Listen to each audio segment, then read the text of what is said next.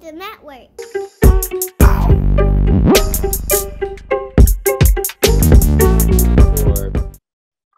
2017, 2018, 2019. Yeah, 3 years. I was in LA for 3 years. Mm-hmm. I just didn't like it, man. I didn't like the city. All of my connections were happening online, so the city wasn't doing anything for me. And like, I'm freelance. Like, I don't drive to work. Like, I'm sitting in front of my computer, like making beats all day and whatever. So I'm at home. Well, it's just doing harm for me that I have to pay way more rent living out here in LA when I could be way less stressed and still be doing what I love to do and still be getting all the opportunities I'm getting through the internet if I lived elsewhere, you know? So I moved out. I moved to Michigan. I might end up in Chicago, might end up in New Jersey. I don't know. I don't know where I'll end up, but for now I'm in Michigan and I'm saving money and I feel great because I get to, you know, just do what I love to do and blah, blah, blah.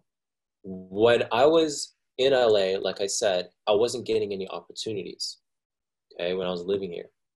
The people that I was hitting up that I knew in LA, I said, yo, I moved to LA. Let's link up sometime, you know?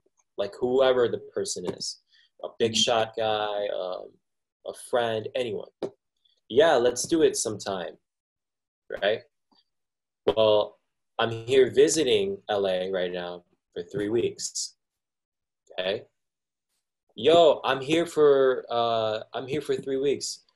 Let's link up. You want to make music? You want to, like, I can actually tell them, you want to make music, like straight up to their face. And they're like, oh my God, yeah, we got to link up before you leave. Dude, I've been getting the most opportunities this 3 weeks than I've ever gotten the past fucking 3 years I was in LA, you know? Yeah. Such a weird city, man. But it makes sense, right?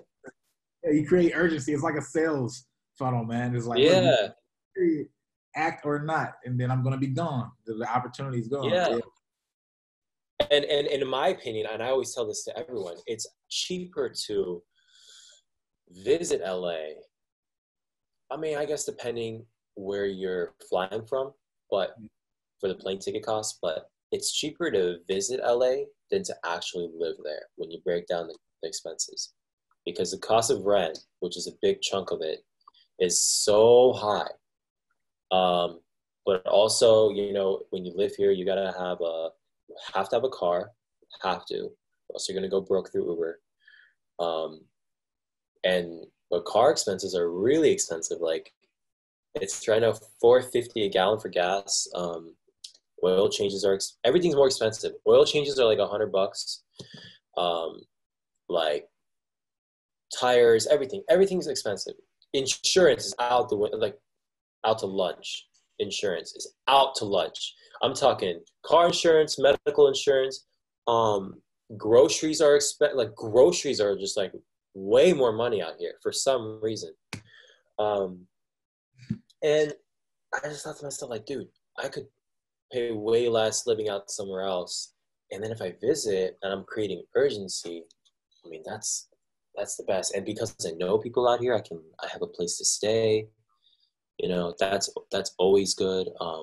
Yeah.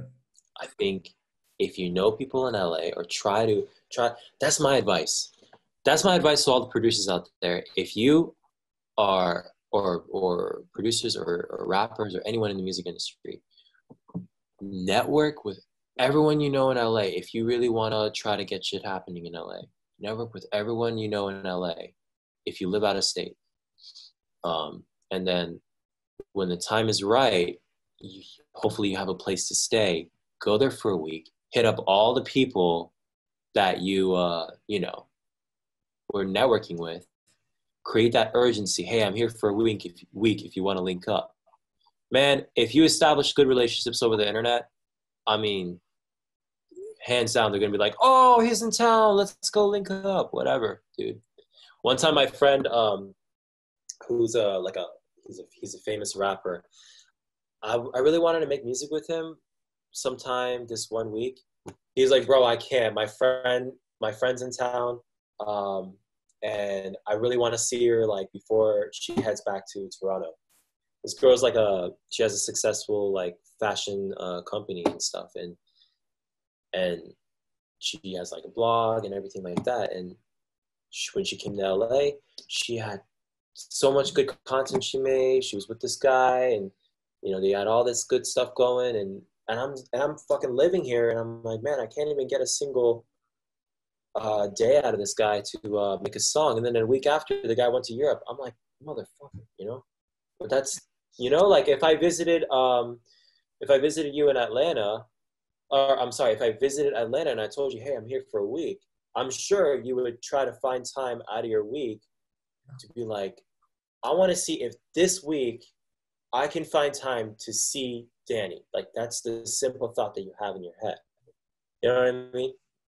Yeah, it's a strategy that doesn't get used or pushed enough. And I think everything you're saying, especially when you have money coming in and it's coming in through the internet, not the location that you're in. Stop being married to don't stop being married to this dream you've been sold that this location will solve the problem for you. Right. You're still getting the income, and now you can lower the quality of life, or the income needed for a quality of life. So now it's less stress. Yeah. You can market yourself more with the extra money, or do whatever you want to do for the extra money. Reinvest in the business, all that stuff. So it makes all the sense in the world. Then you get the benefit of people actually working with you when they can. Dude. So exactly. I mean, we live in the fucking future now. Like, let's take advantage of it. You don't need to live in LA. LA is LA is a city of opportunity. Okay. And so is Chicago, and so is New York, and so is Atlanta and Miami and London. You know? Why would you live in LA when you can just visit? And you can still get probably 6 months worth of scattered meetings into 3 weeks. Why wouldn't you do that? That's what I'm thinking. I mean, we got planes, we got the internet. There's nothing else to worry about. You don't need to. It's the network.